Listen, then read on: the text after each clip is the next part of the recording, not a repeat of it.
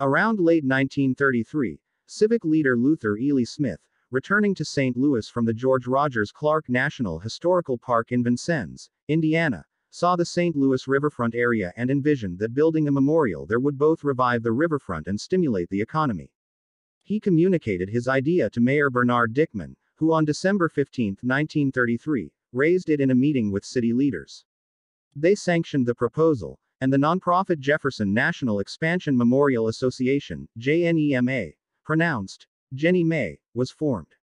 Smith was appointed chairman and Dickman vice chairman. Many locals did not approve of depleting public funds for the cause.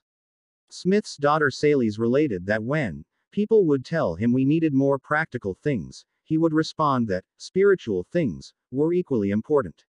The association expected that $30 million would be needed to undertake the construction of such a monument, about $488 million in 2020 dollars. It called upon the federal government to foot 3/4 of the bill, $22.5 million. The suggestion to renew the riverfront was not original, as previous projects were attempted but lacked popularity. The Jefferson Memorial idea emerged amid the economic disarray of the Great Depression and promised new jobs. The project was expected to create 5,000 jobs for 3 to 4 years. Committee members began to raise public awareness by organizing fundraisers and writing pamphlets. They also engaged Congress by planning budgets and preparing bills, in addition to researching ownership of the land they had chosen, approximately 1/2 mile in length, from 3rd Street east to the present elevated railroad. In January 1934, Senator Bennett Champ Clark and Representative John Cochran introduced to Congress an appropriation bill seeking $30 million for the memorial, but the bill failed to garner support due to the large amount of money solicited. In March of the same year, joint resolutions proposed the establishment of a federal commission to develop the memorial. Although the proposal aimed for only authorization, the bill incurred opposition because people suspected that JNEMA would later seek appropriation. On March 28 the Senate bill was reported out, and on April 5 it was turned over to the House Library Committee, which later reported favorably on the bills. On June 8, both the Senate and House bills were passed. On June 15, President Franklin D. Roosevelt signed the bill into law, instituting the United States Territorial Expansion Memorial Commission. The commission comprised 15 members, chosen by Roosevelt, the House, the Senate, and JNEMA. It first convened on December 19 in St. Louis, where members examined the project and its planned location. Meanwhile, in December, the JNEMA discussed organizing an architectural competition to determine the design of the monument. Local architect Louis Lebaume had drawn up competition guidelines by January 1935.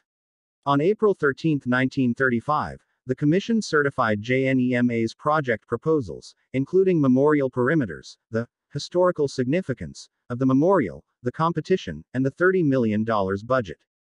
Between February and April, the Missouri State Legislature passed an act allowing the use of bonds to facilitate the project. On April 15, then-Governor Guy B. Park signed it into law. Dickman and Smith applied for funding from 2 New Deal agencies, the Public Works Administration, headed by Harold Ickes, and the Works Progress Administration, headed by Harry Hopkins.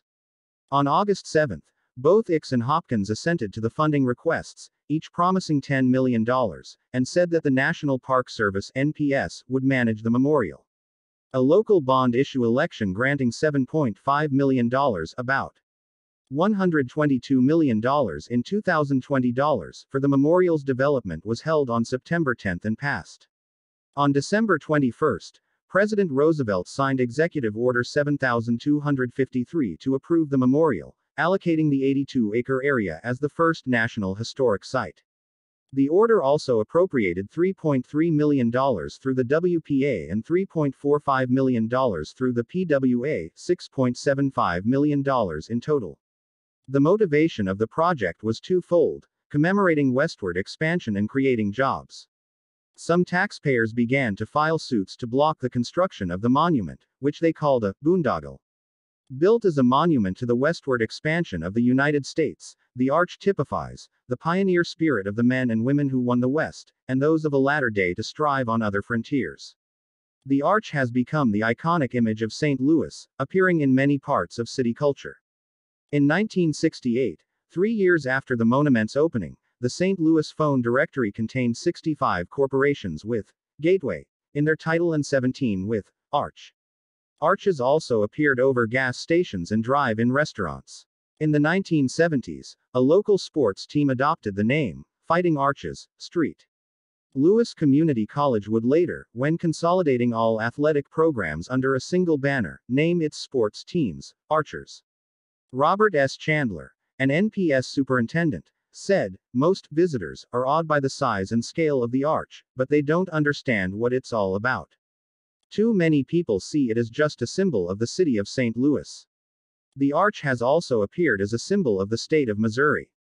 On November 22, 2002, at the Missouri State Capitol, Lori Hauser Holden, wife of then-Governor Bob Holden, uncovered the winning design for a Missouri coin design competition as part of the 50 States Commemorative Coin Program.